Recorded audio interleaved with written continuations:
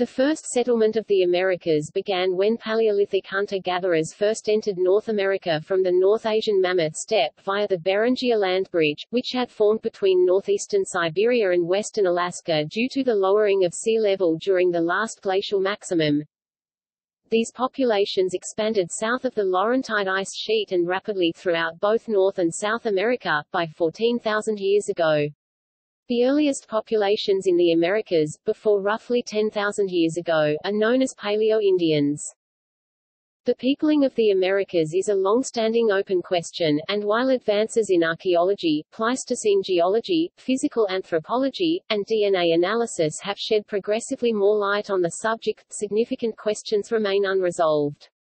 While there is general agreement that the Americas were first settled from Asia, the pattern of migration, its timing, and the places of origin in Eurasia of the peoples who migrated to the Americas remain unclear. The prevalent migration models outline different time frames for the Asian migration from the Bering Straits and subsequent dispersal of the founding population throughout the continent. Indigenous peoples of the Americas have been linked to Siberian populations by linguistic factors, the distribution of blood types, and in genetic composition as reflected by molecular data, such as DNA. The Clovis first theory refers to the 1950s hypothesis that the Clovis culture represents the earliest human presence in the Americas, beginning about 13,000 years ago. Evidence of pre-Clovis cultures has accumulated since 2000, pushing back the possible date of the first peopling of the Americas to about 13,200 to 15,500 years ago.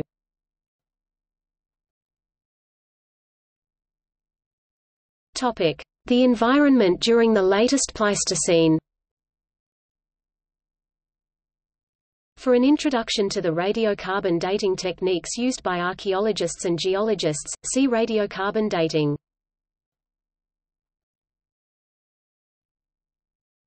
Topic: Emergence and submergence of Beringia. During the Wisconsin glaciation, varying portions of the Earth's water were stored as glacier ice. As water accumulated in glaciers, the volume of water in the oceans correspondingly decreased, resulting in lowering of global sea level. The variation of sea level over time has been reconstructed using oxygen isotope analysis of deep-sea cores, the dating of marine terraces, and high-resolution oxygen isotope sampling from ocean basins and modern ice caps. A drop of eustatic sea level by about 60 meters to 120 meters lower than present-day levels, commencing around 30,000 years BP, created Beringia, a durable and extensive geographic feature connecting Siberia with Alaska. With the rise of sea level after the last glacial maximum (LGM), the Beringian land bridge was again submerged. Estimates of the final resubmergence of the Beringian land bridge based purely on present bathymetry of the Bering Strait and eustatic sea level curve place the event around 11,000 years BP. Figure 1. Ongoing research reconstructing Beringian paleogeography during deglaciation could change that estimate, and possible earlier submergence could further constrain models of human migration into North America.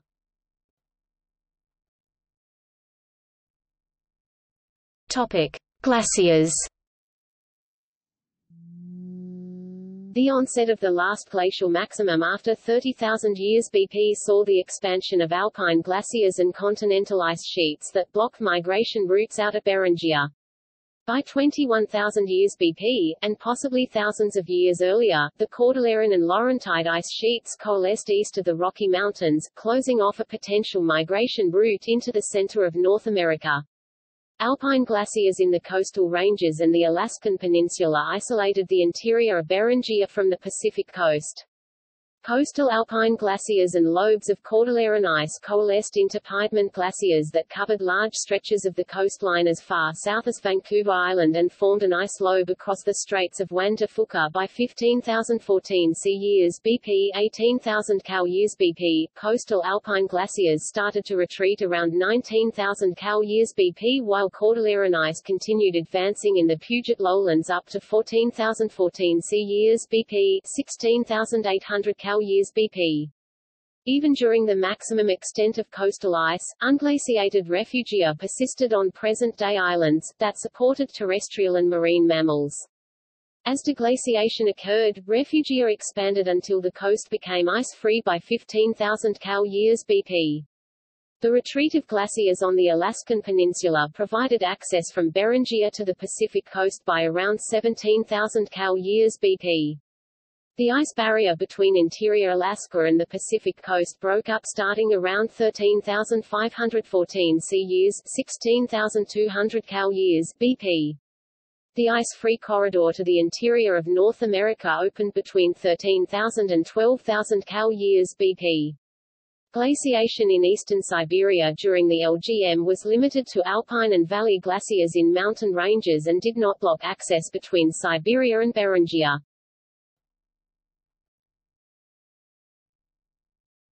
Topic: Climate and biological environments. The paleoclimates and vegetation of eastern Siberia and Alaska during the Wisconsin glaciation have been deduced from high-resolution oxygen isotope data and pollen stratigraphy.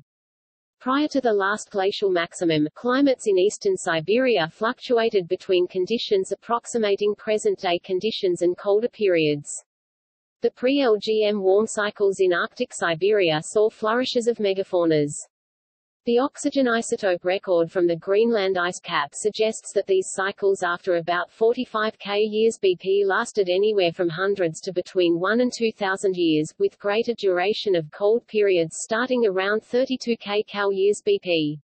The pollen record from Elegtion Lake, north of the Sea of Okhotsk, shows a marked shift from tree and shrub pollen to herb pollen prior to 26 K14 C years BP, as herb tundra replaced boreal forest and shrub steppe going into the LGM.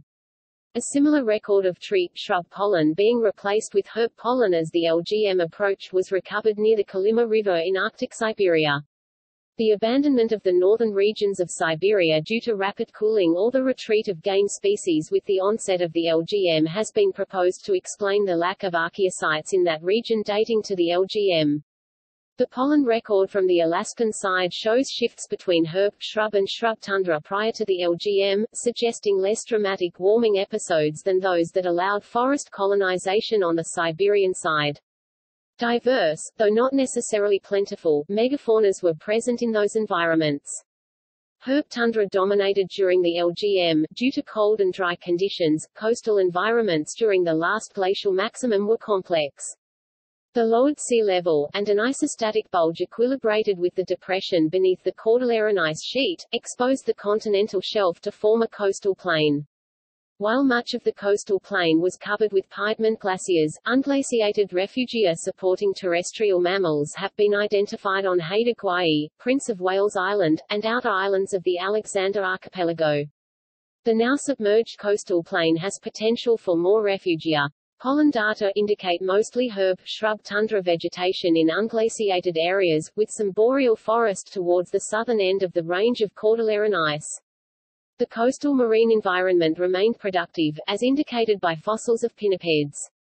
The highly productive kelp forests over rocky marine shallows may have been a lure for coastal migration. Reconstruction of the southern Beringian coastline also suggests potential for a highly productive coastal marine environment.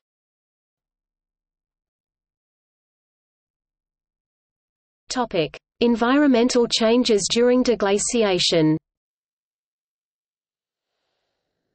Pollen data indicate a warm period culminating between 14 K and 11 K 14 C years BP, 17 K 13 K Cal years BP, followed by cooling between 11 K 10 K 14 C years BP, 13 K minus 11.5 K Cal years BP. Coastal areas deglaciated rapidly as coastal alpine glaciers, then lobes of Cordilleran ice, retreated. The retreat was accelerated as sea levels rose and floated glacial termini. Estimates of a fully ice-free coast range between 16 K and 15 K Cal years BP. Littoral marine organisms colonized shorelines as ocean water replaced glacial meltwater. Replacement of herb, shrub tundra by coniferous forests was underway by 12.4 K 14 C years BP, 15 K Cal years BP, north of Haida Gwaii. Eustatic sea level rise caused flooding, which accelerated as the rate grew more rapid. The inland Cordilleran and Laurentide ice sheets retreated more slowly than did the coastal glaciers. Opening of an ice-free corridor did not occur until after 13K to 12K cal years BP. The early environment of the ice-free corridor was dominated by glacial outwash and meltwater, with ice-dammed lakes and periodic flooding from the release of ice-dammed meltwater. Biological productivity of the deglaciated landscape was gained slowly. The earliest possible viability of the ice-free corridor as a human migration route has been estimated at 11.5 K cal years BP. Birch forests were advancing across former herb tundra in Beringia by 14.3 Ka 14 C years BP, 17 K cal years BP, in response to climatic amelioration, indicating increased productivity of the landscape.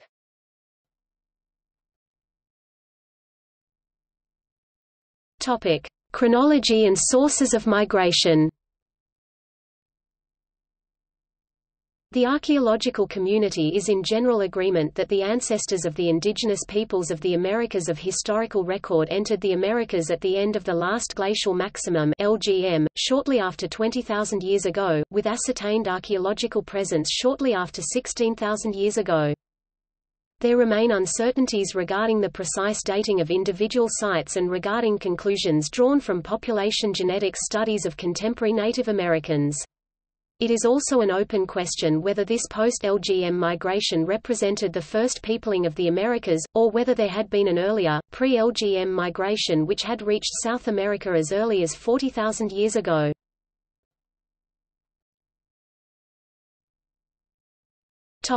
Chronology.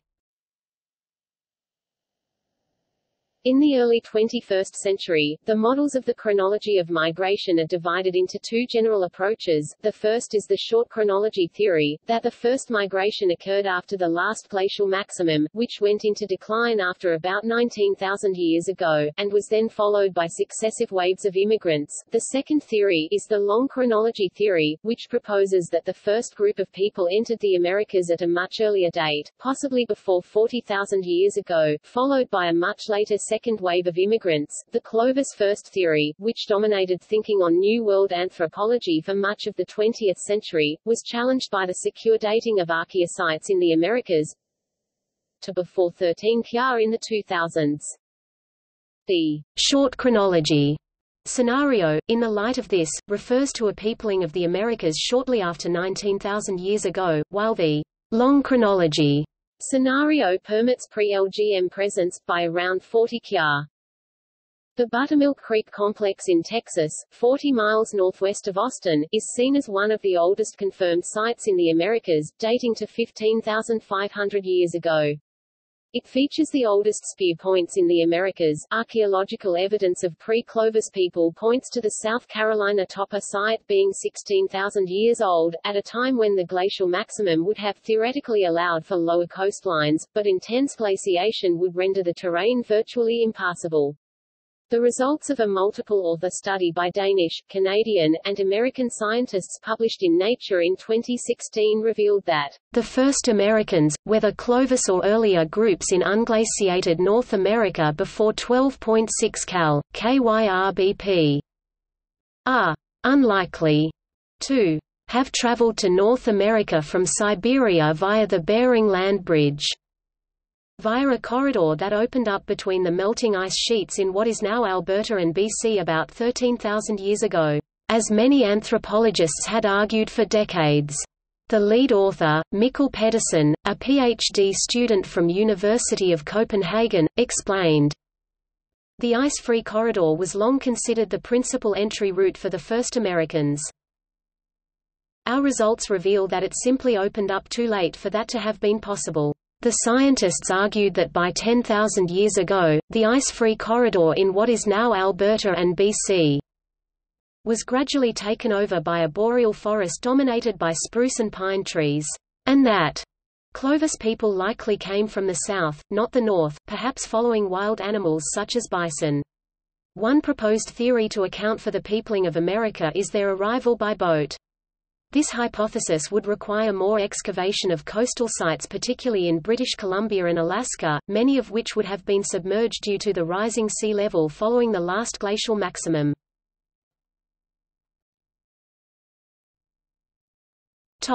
Evidence for pre-LGM human presence. Pre-last glacial maximum migration across Beringia into the Americas has been proposed to explain purported pre-LGM ages of archaeosites in the Americas such as Bluefish Caves and Old Crow Flats in the Yukon Territory, and Meadowcroft Rock Shelter in Pennsylvania. At the Old Crow Flats, mammoth bones have been found that are broken in distinctive ways indicating human butchery. The radiocarbon dates on these vary between 25,000 and 40,000 years BP.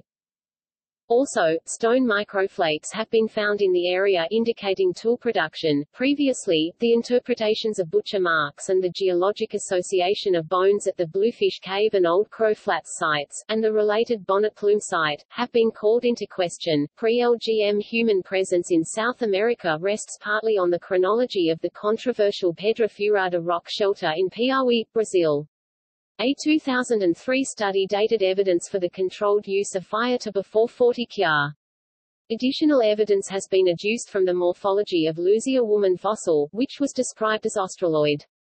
This interpretation was challenged in a 2003 review which concluded the features in question could also have arisen by genetic drift. The ages of the earliest positively identified artifacts at the Meadowcroft site are constrained by a compiled age estimate from 14C in the range of 12K 15K 14C years BP, 13.8K 18, 5K cal years BP.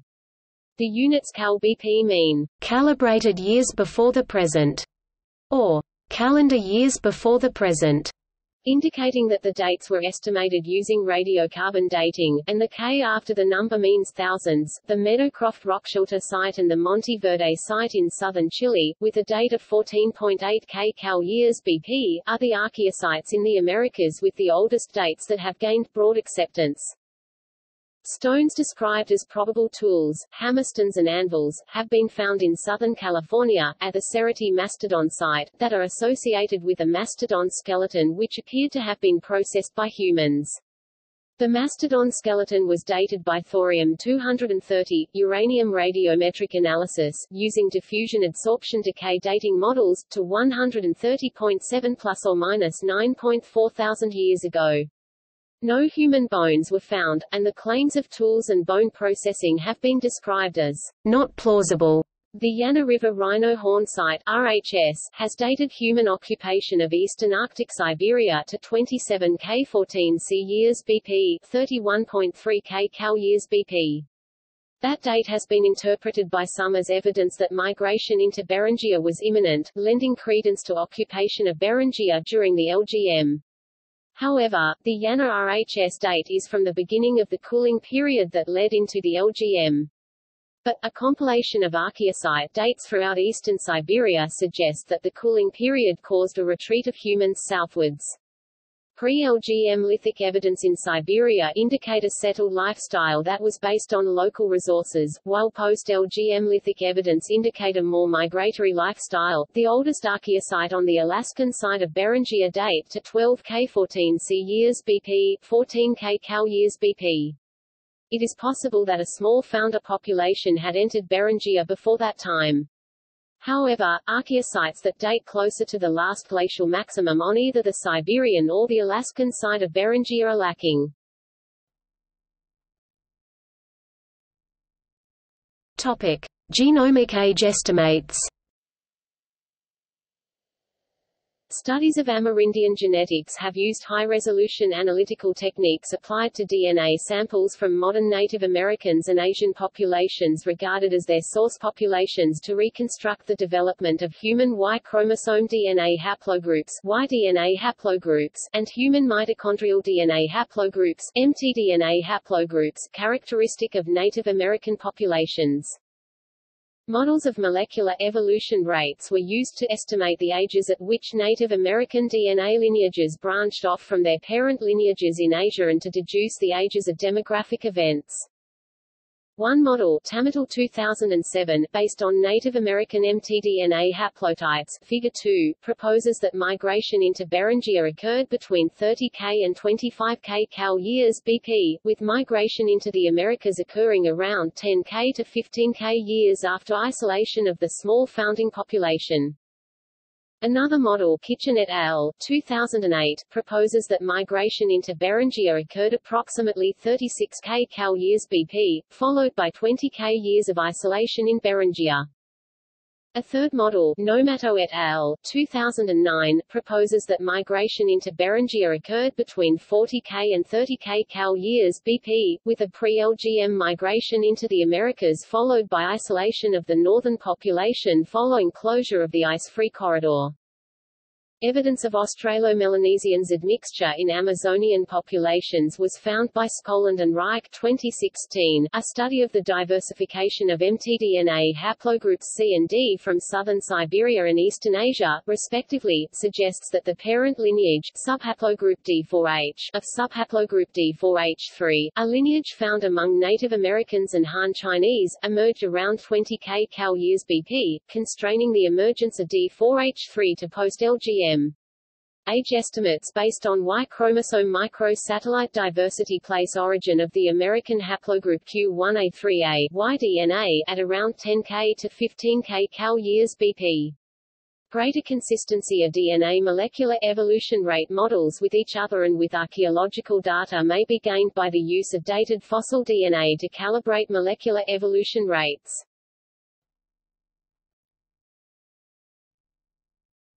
Topic: Source populations. There is general agreement among anthropologists that the source populations for the migration into the Americas originated from an area somewhere east of the Yenisei River. The common occurrence of the mtDNA haplogroups A, B, C, and D among Eastern Asian and Native American populations has long been recognized, along with the presence of haplogroup X as a whole. The greatest frequency of the four Native American associated haplogroups occurs in the Altai-Baikal region of southern Siberia. Some subclades of C and D closer to the Native American subclades occur among Mongolian, Amur, Japanese, Korean, and Ainu populations. Topic: Human genomic models. The development of high-resolution genomic analysis has provided opportunities to further define Native American subclades and narrow the range of Asian subclades that may be parent or sister subclades. For example, the broad geographic range of haplogroup X has been interpreted as allowing the possibility of a Western Eurasian, or even a European source population for Native Americans, as in the Solutrean hypothesis, or suggesting a pre-last glacial maximum migration into the Americas. The analysis of an ancient variant of haplogroup X among aboriginals of the Altai region indicates common ancestry with the European strain rather than descent from the European strain. Further division of X subclades has allowed identification of subhaplogroup X2A, which is regarded as specific to Native Americans. With further definition of subclades related to Native American populations, the requirements for sampling Asian populations to find the most closely related subclades grow more specific.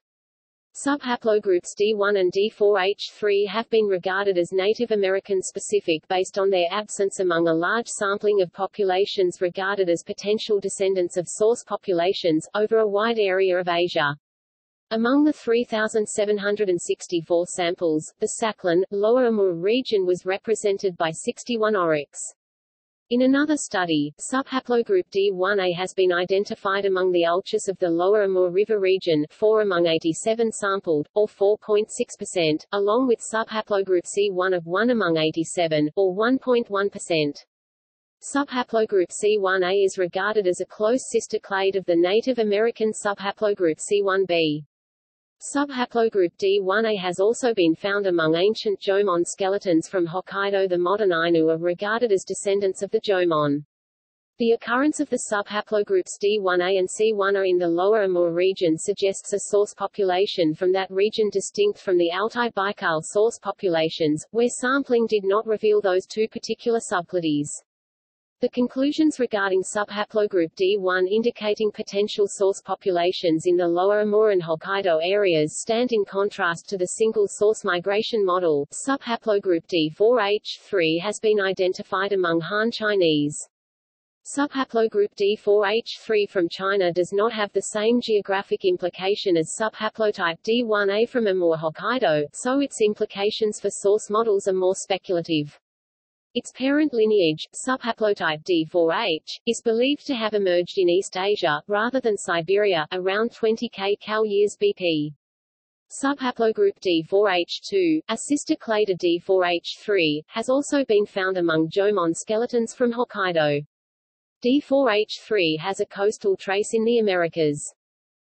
The contrast between the genetic profiles of the Hokkaido Jomon skeletons and the modern Ainu illustrates another uncertainty in source models derived from modern DNA samples. However, probably due to the small sample size or close consanguinity among the members of the site, the frequencies of the haplogroups in Funadomari skeletons were quite different from any modern populations, including Hokkaido Ainu, who have been regarded as the direct descendant of the Hokkaido Jomon people. The descendants of source populations with the closest relationship to the genetic profile from the time when differentiation occurred are not obvious. Source population models can be expected to become more robust as more results are compiled, the heritage of modern proxy candidates becomes better understood, and fossil DNA in the regions of interest is found and considered. Topic: HTLV1 genomics. The human T-cell lymphotrophic virus 1 (HTLV1) is a virus transmitted through exchange of bodily fluids and from mother to child through breast milk. The mother-to-child transmission mimics a hereditary trait, although such transmission from maternal carriers is less than 100%. The HTLV virus genome has been mapped, allowing identification of 4 major strains and analysis of their antiquity through mutations. The highest geographic concentrations of the strain HLTV1 are in sub-Saharan Africa and Japan. In Japan, it occurs in its highest concentration on Kyushu. It is also present among African descendants and native populations in the Caribbean region and South America. It is rare in Central America and North America. Its distribution in the Americas has been regarded as due to importation with the slave trade. The Ainu have developed antibodies to HTLV1, indicating its endemicity to the Ainu and its antiquity in Japan. A subtype A has been defined and identified among the Japanese, including Ainu, and among Caribbean and South American isolates. A subtype B has been identified in Japan and India.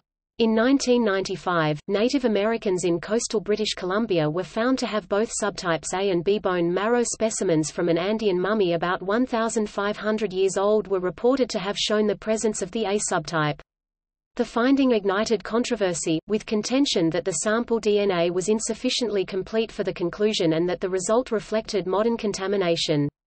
However, a reanalysis indicated that the DNA sequences were consistent with, but not definitely from, the cosmopolitan clade subtype A. The presence of subtypes A and B in the Americas is suggestive of a Native American source population related to the Ainu ancestors, the Jomon.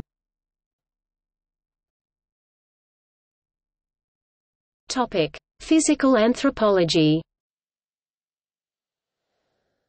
Paleoamerican skeletons in the Americas such as Kennewick Man, Washington State, Hoya Negro skeleton, Yucatan, Luzia woman and other skulls from the Lagoa Santa site, Brazil, Bull woman, Idaho, Penon woman 3, 2 skulls from the Tlapacoya site, Mexico City, and 33 skulls from Baja California have exhibited craniofacial traits distinct from most modern Native Americans, leading physical anthropologists to the opinion that some Paleoamericans were of an Australoid rather than Siberian origin.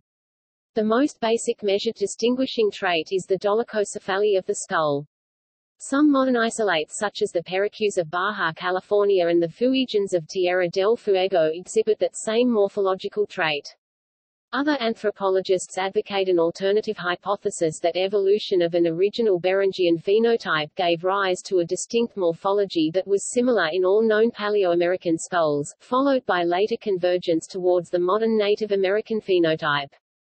Resolution of the issue awaits the identification of a Beringian phenotype among Paleoamerican skulls or evidence of a genetic clustering among examples of the Australoid phenotype. A report published in the American Journal of Physical Anthropology in January 2015 reviewed craniofacial variation focusing on differences between early and late Native Americans and explanations for these based on either skull morphology or molecular genetics. Arguments based on molecular genetics have in the main, according to the authors, accepted a single migration from Asia with a probable pause in Beringia, plus later bidirectional gene flow. Studies focusing on craniofacial morphology have argued that Paleoamerican remains have been described as much closer to African and Australo-Melanesians populations than to the modern series of Native Americans, suggesting two entries into the Americas, an early one occurring before a distinctive East Asian morphology developed, referred to in the paper as the two components model. A third model, the recurrent gene flow RGF model, attempts to reconcile the two, arguing that circumarctic gene flow after the initial migration could account for morphological changes. It specifically re-evaluates the original report on the Hoya Negro skeleton which supported the RGF model. The authors disagreed with the original conclusion which suggested that the skull shape did not match those of modern Native Americans, arguing that the skull falls into a subregion of the morphospace occupied by both Paleoamericans and some modern Native Americans. Topic: Stemmed points. Stemmed points are a lithic technology distinct from Beringian and Clovis types. They have a distribution ranging from coastal East Asia to the Pacific coast of South America. The emergence of stemmed points has been traced to Korea during the Upper Paleolithic. The origin and distribution of stemmed points have been interpreted as a cultural marker related to a source population from coastal East Asia.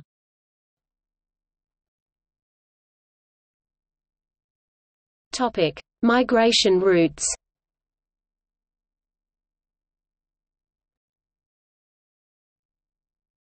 Topic: Interior route. Historically, theories about migration into the Americas have centered on migration from Beringia through the interior of North America. The discovery of artifacts in association with Pleistocene faunal remains near Clovis, New Mexico in the early 1930s required extension of the time frame for the settlement of North America to the period during which glaciers were still extensive. That led to the hypothesis of a migration route between the Laurentide and Cordilleran ice sheets to explain the early settlement. The Clovis site was host to a lithic technology characterized by spear points with an indentation, or flute, where the point was attached to the shaft. A lithic complex characterized by the Clovis point technology was subsequently identified over much of North America and in South America. The association of Clovis complex technology with late Pleistocene faunal remains led to the theory that it marked the arrival of big game hunters that migrated out of Beringia then dispersed throughout the Americas, otherwise known as the Clovis first theory. Recent radiocarbon dating of Clovis sites has yielded ages of 11.1 K to 10.7 K 14 C years BP, 13 K to 12.6 K Cal years BP, somewhat later than dates derived from older techniques. The re-evaluation of earlier radiocarbon dates led to the conclusion that no fewer than 11 of the 22 Clovis sites with radiocarbon dates are problematic and should be disregarded, including the type site in Clovis, New Mexico. Numerical dating of Clovis sites has allowed comparison of Clovis dates with dates of other archaeosites throughout the Americas, and of the opening of the ice-free corridor. Both lead to significant challenges to the Clovis first theory. The Monte Verde site of southern Chile has been dated at 14.8 K Cal years BP. The Paisley Cave site in eastern Oregon yielded a 14C date of 12.4 K years, 14.5 K Cal years BP, on a coprolite with human DNA, and 14C dates of 11.3 K 11K, 13.2 K 12, 9 K Cal years BP on horizons containing western stemmed points. Artifact horizons with non-Clovis lithic assemblages and pre-Clovis ages occur in eastern North America, although the maximum ages tend to be poorly constrained. Geological findings on the timing of the ice-free corridor also challenge the notion that Clovis and pre-Clovis human occupation of the Americas was a result of migration through that route following the last glacial maximum. Pre-LGM closing of the corridor may approach 30 kcal years BP, and estimates of ice retreat from the corridor are in the range of 12 to 13 kcal years BP. Viability of the corridor as a human migration route has been estimated at 11.5 kcal years BP, later than the ages of the Clovis and pre-Clovis sites. Dated Clovis archaeosites suggest a south-to-north spread of the Clovis culture. Pre-last glacial maximum migration into the interior has been proposed to explain pre-Clovis ages for archaeosites in the Americas, although pre-Clovis sites such as Meadowcroft Rock Shelter, Monte Verde, and Paisley Cave have not yielded confirmed pre-LGM ages. The interior route is consistent with the spread of the N18 language group and subhaplogroup X2A into the Americas after the earliest Paleoamerican migration.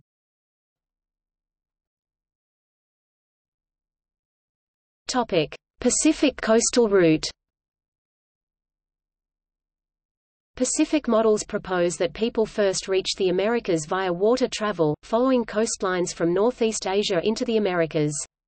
Coastlines are unusually productive environments because they provide humans with access to a diverse array of plants and animals from both terrestrial and marine ecosystems.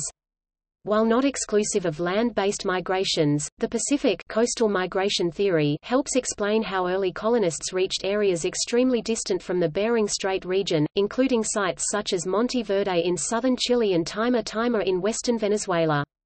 Two cultural components were discovered at Monte Verde near the Pacific coast of Chile. The youngest layer is radiocarbon dated at 12,500 radiocarbon years, approximately 14,000 cal BP, and has produced the remains of several types of seaweeds collected from coastal habitats. The older and more controversial component may date back as far as 33,000 years, but few scholars currently accept this very early component. As the chronology of deglaciation in the interior and coastal regions of North America became better understood, the coastal migration hypothesis was advanced by Nutter-Fladmark as an alternative to the ice-free corridor hypothesis. Debate on coastal versus interior migration for initial settlement has centered on evidence for chronology of initial settlement of Beringia, interior North America, the Pacific coast of the Americas, and timing of the opening of coastal versus interior migration routes indicated by geological evidence. Complicating the debate has been the absence of archaeological data from the coastal and interior migration routes from the periods when the initial migration is proposed to have occurred. A recent variation of the coastal migration hypothesis is the marine migration hypothesis, which proposes that migrants with boats settled in coastal refugia during deglaciation of the coast. The proposed use of boats adds a measure of flexibility to the chronology of coastal migration, as a continuous ice-free coast 16 k-15 kcal years BP would no longer be required. A coastal East Asian source population is integral to the marine migration hypothesis. In 2014, the autosomal DNA of a toddler from Montana, dated at 10.7 K14 C years, 12.5 to 12.7 Cal years BP, was sequenced. The DNA was taken from a skeleton referred to as ANZICK1, found in close association with several Clovis artifacts. The analysis yielded identification of the mtDNA as belonging to subhaplogroup D4H3A, a rare subclade of D4H3 occurring along the west coast of the Americas, as well as geneflow related to the Siberian Malta population. The data indicate that ANZICK1 is from a population directly ancestral to present South American and Central American Native American populations. ANZICK1 is less closely related to present North American Native American populations. D4H3A has been identified as a clade associated with coastal migration. The problems associated with finding archaeological evidence for migration during a period of lowered sea level are well known. Sites related to the first migration are usually submerged, so the location of such sites is obscured. Certain types of evidence dependent on organic material, such as radiocarbon dating, may be destroyed by submergence. Wave action can destroy site structures and scatter artifacts along a prograding shoreline. Additionally, Pacific coastal conditions tend to be unstable due to steep unstable terrain, earthquakes, tsunamis, and volcanoes. Strategies for finding earliest migration sites include identifying potential sites on submerged paleoshorelines, seeking sites in areas uplifted either by tectonics or isostatic rebound, and looking for riverine sites in areas that may have attracted coastal migrants. Otherwise, coastal archaeology is dependent on secondary evidence related to lifestyles and technologies of maritime peoples from sites similar to those that would be associated with the original migration. Other coastal models, dealing specifically with the peopling of the Pacific Northwest and California coasts, have been advocated by archaeologists Knut Fladmark, Roy Carlson, James Dixon, John Erlandson, Ruth Gruen, and Darrell Fedje.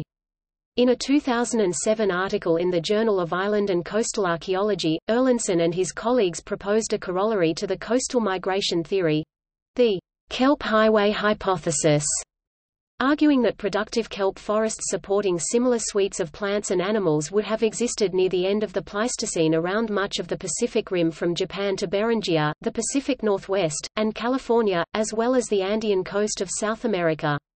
Once the coastlines of Alaska and British Columbia had deglaciated about 16,000 years ago, these kelp forest along with estuarine, mangrove, and coral reef habitats would have provided an ecologically similar migration corridor, entirely at sea level, and essentially unobstructed. A 2016 DNA analysis of plants and animals suggests a coastal route was feasible.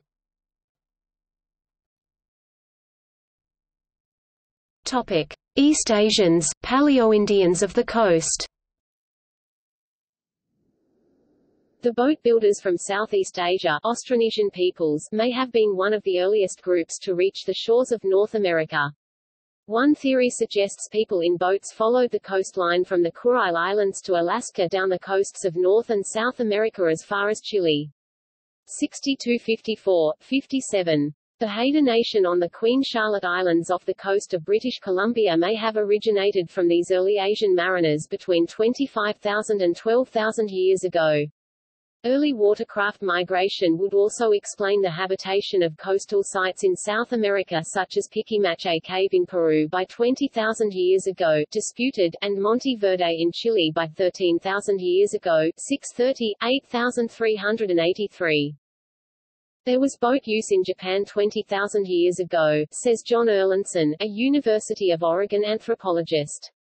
The Kurile Islands, north of Japan, are like stepping stones to Beringia, the then continuous land bridging the Bering Strait. Migrants, he said, could have then skirted the tidewater glaciers in Canada right on down the coast. 764. Topic: Problems with evaluating coastal migration models. The coastal migration models provide a different perspective on migration to the New World, but they are not without their own problems. One such problem is that global sea levels have risen over 120 meters (390 feet) since the end of the last glacial period, and this has submerged the ancient coastlines that maritime people would have followed into the Americas.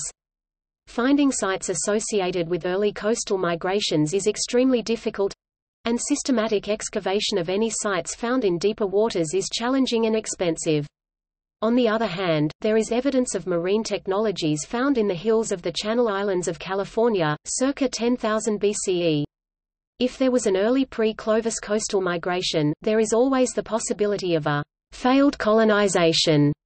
Another problem that arises is the lack of hard evidence found for a long chronology theory. No sites have yet produced a consistent chronology older than about 12,500 radiocarbon years, approximately 14,500 calendar years, but research has been limited in South America related to the possibility of early coastal migrations.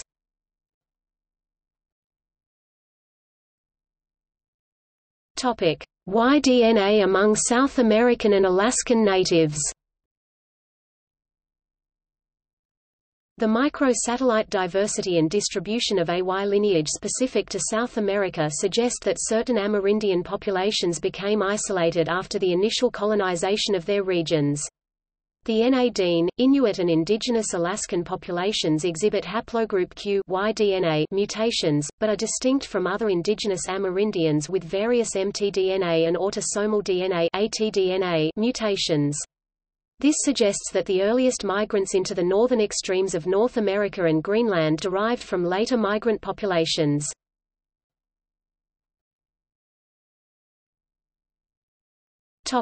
Other hypotheses. There exist a number of theories for pre-Columbian trans-oceanic migrations into the Americas. See also